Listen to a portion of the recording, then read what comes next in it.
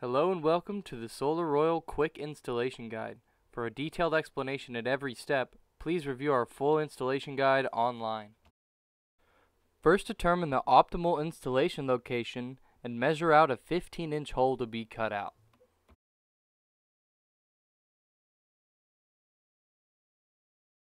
Ideally, with a flathead crowbar, slide the flathead up under and around the shingles to remove the nails. With the nails removed, this will allow the base to smoothly slide up under the shingles. Insert the provided screws into the holes located on the base and proceed to secure the base down tightly to the deck board. Take your time to ensure your screws line up with the holes on the base that have been hidden by the shingles. Make sure to install the screws under the shingles. The video is for visual reference only.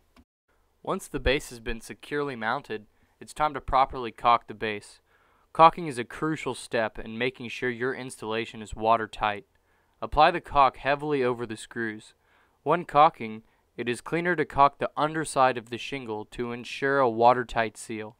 Practice caulking on the lower sides of the visible base, because if you do not properly caulk the shingles on the top half, water could run down underneath the base and cause problems. Make sure your installation is watertight is crucial. Go slow and think it through.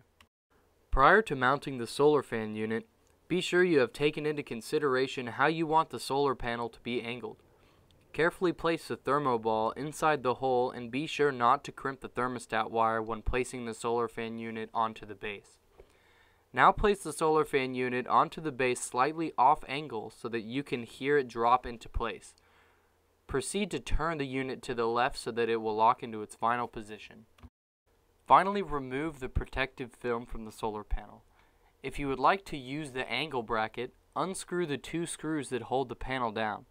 Carefully lift the solar panel up to the angle that best suits your needs.